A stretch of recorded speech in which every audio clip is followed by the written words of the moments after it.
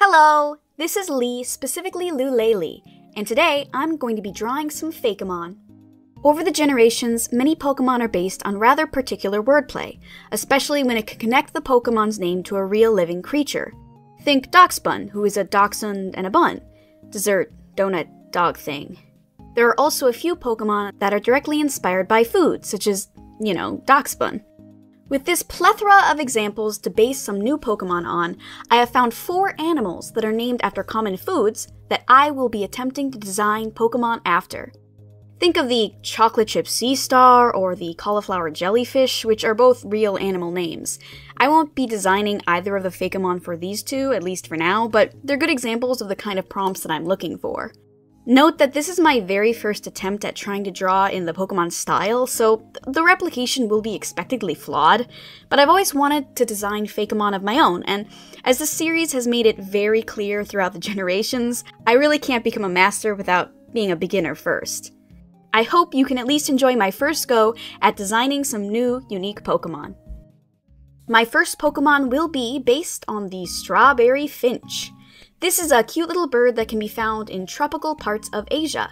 They're often a bright red color with white spots all over, which is why they've been nicknamed after strawberries. This was probably the most straightforward Pokémon that I designed of the bunch. I just looked at examples of other bird Pokémon, of which there are many, and really made sure that it was properly chunky. I also tried to make the head have the general shape of a strawberry. Of course, a strawberry bird Pokémon also needs a crest of spiky green leaves that grow on the strawberry stem, just so the design isn't too simplistic. Add a couple of spots, and this bird's ready to fly. This is Camberry, the tart Pokémon, grass-flying type. Camberries thrive in humid tropical areas and like to build their nests in various fruit trees. They take naps on top of red berries, such as raz, tomato, and pomek berries, which acts as efficient camouflage. Farmers believe that allowing canberries to live in their orchards will make their fruit more plentiful and sweet. Whew. I'm not gonna lie to you, when I named this Pokémon, I thought that the bird it was based on was actually a strawberry canary. Thus, the canberry. No, I misremembered. It is a strawberry finch, as I just said earlier in the video. So we're just gonna say that it was an inspired change and ignore that little flaw. This Pokémon definitely looks closer to an early gen bird Pokémon than a more modern one, but I think it's the first Pokémon that I've ever really finished. It's definitely Pokémon looking. The second animal we're designing a Pokémon from is the banana slug. Warning, I am gonna have some slugs shown on screen starting now. I personally find slugs and snails to be pretty adorable. I mean, they're slimy and they're goopy, and I really like their noses. Banana slugs are a common slug living in North America that is commonly bright yellow with blackish-brown splotches. They can actually get pretty big, and they're skilled decomposers. Alright, no more real slugs on screen. In designing slug-based Pokémon, I threw around the idea of a limbless, sluggy body type, but it was too plain and, to the common eye, kinda too gross looking.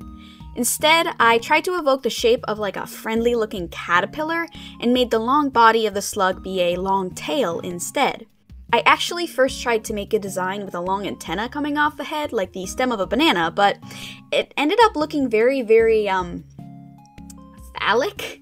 So instead, I added 2 little antennae that looked like the eye stalks of a slug, and it worked out way better. Here is Banute, the mushy Pokémon, bug ground type. Banutes are born as a pale yellow color and spend most of their time eating compost underground. As they get older, they become a darker yellow color, and their bodies become softer, allowing them to slip under fences and doors to scavenge for rotten fruit to eat. Banute can grow their tails back after losing them, much like Slowpoke, which can then be baked into a sweet, fragrant bread. I got the name Banute obviously from a banana, but also from the popular notion that when snails and slugs stick their nose out, it's nicknamed newting. Due to my struggle in making a design based on something as simple as a slug, I think that this is the Pokémon that doesn't quite hit the Pokémon style. It's just a little off. The shape language is close, but it almost looks more like a Neopet to me. Still, I think the Banute is the cutest Pokémon I designed of this group, and so I think that has to count for something. The next animal we're making a Pokémon from is the tomato frog. These little guys are small, plump, and look like they're constantly keeping themselves from throwing up. As for my tomato frog Pokemon, I'm making him a bit more smiley since we already have a lot of frowning frog Pokemon. It was essential that I keep the round rotundness of like a fat tomato.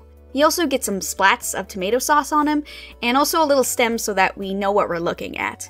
I'd love to say that I was deeply inspired and had a great reasoning for this design, but I just wanted a really chunky frog.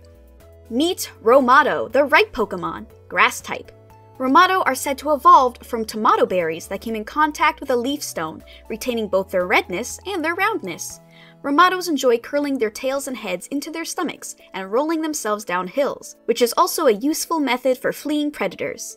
Romados are eaten by many Pokemon, so they are often wary of trusting strangers. The name Romado is a mix between tomato and Roma, which is one of the most commonly eaten types of tomatoes where I live. It also sounds like the word roam, which, like most frogs, they like to wander everywhere their sticky feet can take them. I initially thought against making the name so close to the actual food item, but the tomato berry canonly exists in the Pokemon world, so it kind of felt unnecessary to complicate things. Finally, we have the Lemon Shark. We've got some very well-designed shark Pokemon already, and there is no world in which I will out-design Garchomp. So instead, I just thought that I would take the idea of a lemon shark as literal as possible, and force myself to keep a strictly lemon shape as the body. I had no idea what the typing was going to be, since it would be almost completely yellow, and that usually signals an electric type. But the actual lemon shark uses electroreceptors to hunt at night, so that actually ended up working out perfectly.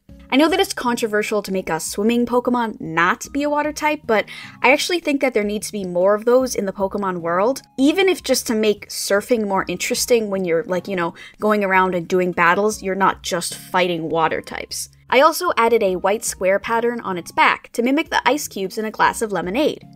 Speaking of which, this is Zaurend, the lemonade Pokemon, electric grass type.